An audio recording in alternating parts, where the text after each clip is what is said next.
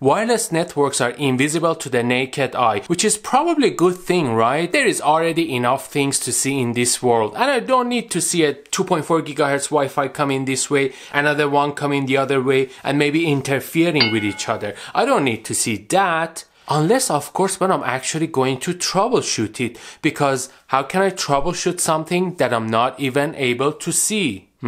That's when a Wi-Fi analyzer tool comes in really handy, because it allows me to see the Wi-Fi environment around me and understand what is going on. In this video, I'll be sharing with you 5 Wi-Fi analyzer apps that I personally have been using on my Android phone. In the next video though, I'll discuss the Wi-Fi analyzer situation on the iPhone, which is a different story. Now, before we start, I just need to point out that this is not a sponsored video, and I'm just simply sharing with you the Wi-Fi analyzer apps that I'm currently using. Obviously, in the future, I can add or remove some of these apps from the list. So I'll try to do this like every year and update you about the tools that I use for Wi-Fi troubleshooting. But for now, here are the 5 Android Wi-Fi analyzer apps that I use. The first 2 apps I want to talk about are somewhat similar, so I'm going to mention them together. The first one is called Wi-Fi Analyzer, open source, and it is free. The second one is simply called Wi-Fi Analyzer, which has both a free version and a paid version.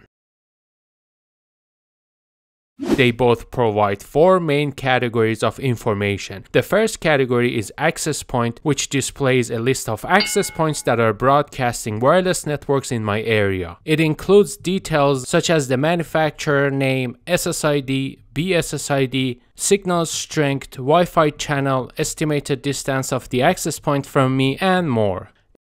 It also shows the channel graph for each frequency band. Essentially, here I can see the channels and the wireless networks that are being broadcast on them, as well as their signal strength. This is very useful because it allows me to see the channel utilization and giving me insight into how crowded or congested each channel is.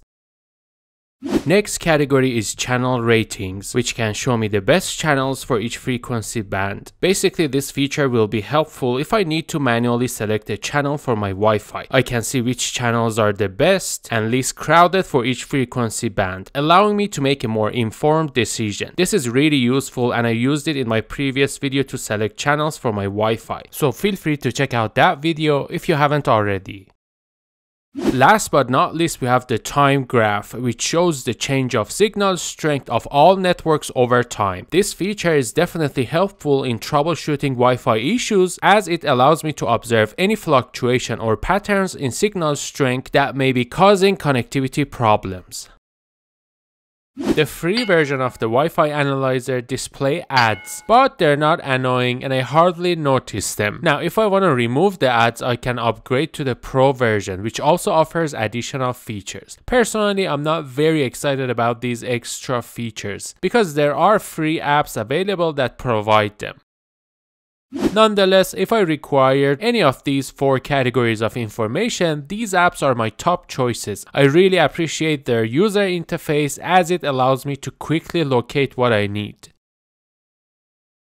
The next app I want to talk about also has a free version that displays ads and a pro version that doesn't display ads, but it's not free. It is called Net Analyzer, and as its name suggests, it's a tool for analyzing networks and not just limited to Wi-Fi. This is good because the Wi-Fi analyzer feature of it only displays the channel graph and a list of the nearby access points, which is good but nothing exceptional compared to the previous apps which already had these features. What I like about it is that it can scan the connected network and show a list of devices that are connected to it. This feature can come in handy. For example, a few days ago, when I needed the IP address of a Raspberry Pi that I have in my network, this helped me to quickly find it.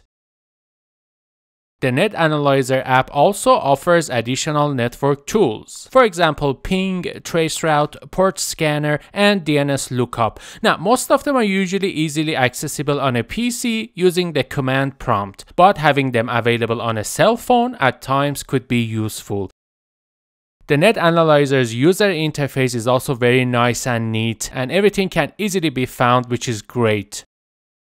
The Pro version of the Net Analyzer offers several additional features. These extra features include a speed tool for testing the internet speed, a routing table that displays the network routing table, and a UPnP and Bonjour tool that provides access to the list of the UPnP and Bonjour services available on the Wi-Fi network. Overall, I find both the free and pro versions of the app to be well built, easy to use, and user-friendly. However, there is one issue that needs to be addressed. The last time these apps received an update was in September 2022, which means they haven't been updated for quite some time, almost 1 year now. This lack of updates not only raises concerns about the security of the apps, but also means that they do not support the latest Wi-Fi features. For example, the Wi-Fi analyzer section only supports the 2.4 GHz and 5 GHz bands, and not the 6 GHz band. I really hope that the developers will begin updating the app soon. Unfortunately though, given the current situation, I cannot recommend paying for an app that hasn't received recent updates, despite my overall positive experience with it.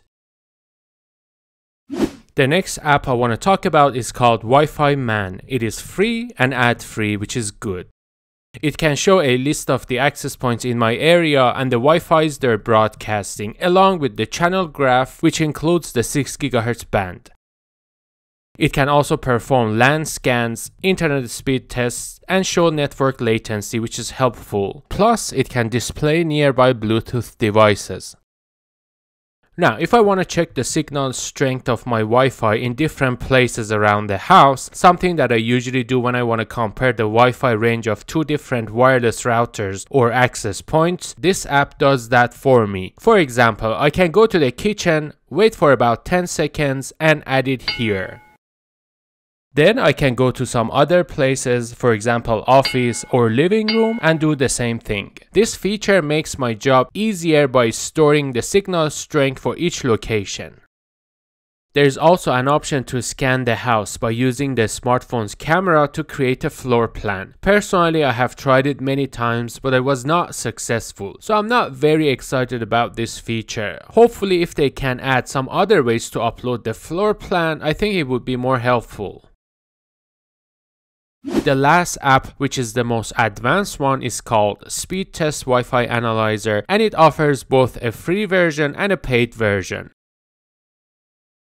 The free version provides several features, including the ones that we have seen in the previous apps. For example, it can show the nearby access points or Wi-Fi networks. It can also show a channel graph and do LAN scans, but with more details. Even the speed test is very advanced and offers many options. I can even install this app on two different phones and test the speed between them. There is also a wireless coverage analyzer that compares network performance between multiple locations within the house. It is more advanced compared to what we saw in the Wi-Fi Man and provides much more details. Additionally, the app includes a ping and DNS speed analyzer, a Wi-Fi handover or Wi-Fi roaming analyzer that checks the situation of Wi-Fi roaming, and even more, which all of that can be really useful. Now, the paid version brings even more advanced features, such as the ability to decode Wi-Fi scans. Essentially, it can show the beacon frames. The beacon frame is one of the most information-dense wireless packets. The access point sends a beacon frame as a broadcast to announce its presence to any wireless clients. It relays information about the parameters that must be set on the client side in order to connect to it. Wireless network cards on client devices continuously scan the Wi-Fi radio channels and listen for beacon frames to determine the best access points to connect to. Alright, that was it. Let me know if you're also using any of those apps, or maybe you're using a different one. Let me know in the comments below. And as I said in the beginning of this video, I will discuss the Wi-Fi analyzer situation on the iPhone and iPad in the next video. So if you're interested, make sure you're subscribed to the channel and activate that bell notification so you won't miss it. Thank you very much for watching this video. I hope you liked it. Give it a thumbs up if you did, share it if you think others might like it too, and subscribe to the channel if you want to see more videos like this. Thank you again, and I will see you next time.